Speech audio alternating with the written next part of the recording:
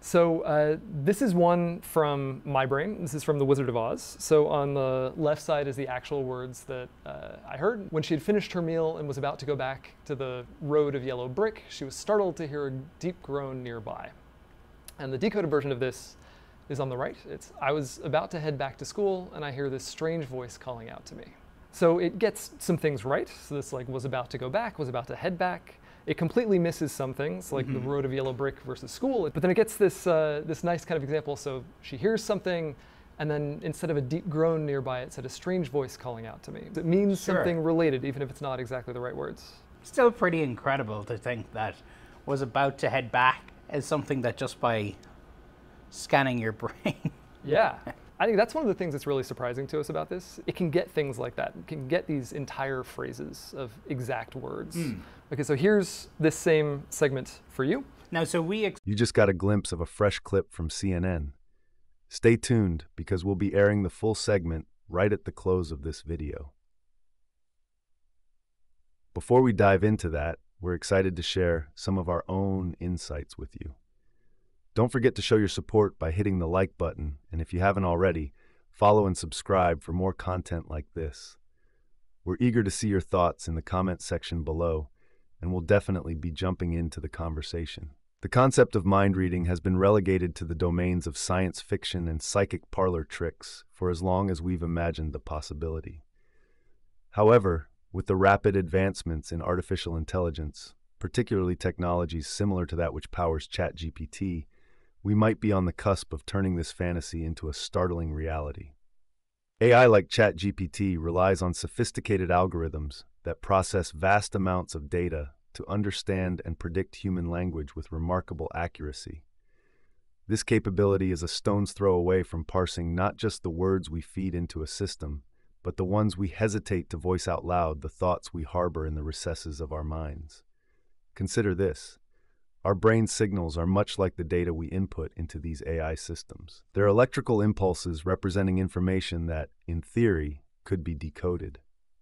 Emerging neural interface technologies demonstrate that we can already translate brain activity into action, enabling people to control prosthetics or computers directly with their thoughts. Pair this with an AI system adept at comprehending human intent, and you bridge the gap between internal thought and external comprehension. Critics might argue the ethical implications of such technology are profound. The invasion of our most private sanctum, the mind, opens a Pandora's box of privacy concerns that society is scarcely prepared to tackle. The potential misuse by governments or other entities is not to be taken lightly. On the flip side, the benefits for those unable to communicate verbally could be life-changing, giving them a voice where they previously had none. Furthermore, the technology's implications for understanding mental health are significant. Imagine an AI capable of detecting thought patterns associated with depression or anxiety before they manifest into more severe symptoms. The preventative care possibilities are endless. Nevertheless, we must approach this dawn of potential mind-reading AI with cautious optimism. The power to decode thoughts must be accompanied by rigorous ethical standards and robust frameworks to protect the intricate tapestry of individual privacy. As we advance, it's imperative to ensure that humanity's cognitive liberty remains intact in the face of such transformative technologies. So this is one from my brain. This is from The Wizard of Oz. So on the left side is the actual words that I heard. When she had finished her meal and was about to go back to the road of yellow brick, she was startled to hear a deep groan nearby. And the decoded version of this is on the right. It's, I was about to head back to school and I hear this strange voice calling out to me. So it gets some things right. So this like was about to go back, was about to head back. It completely misses some things, like the road of yellow brick versus school. But then it gets this, this nice kind of example. So she hears something, and then instead of a deep groan nearby, it said a strange voice calling out to me. It means something related, even if it's not exactly the right words.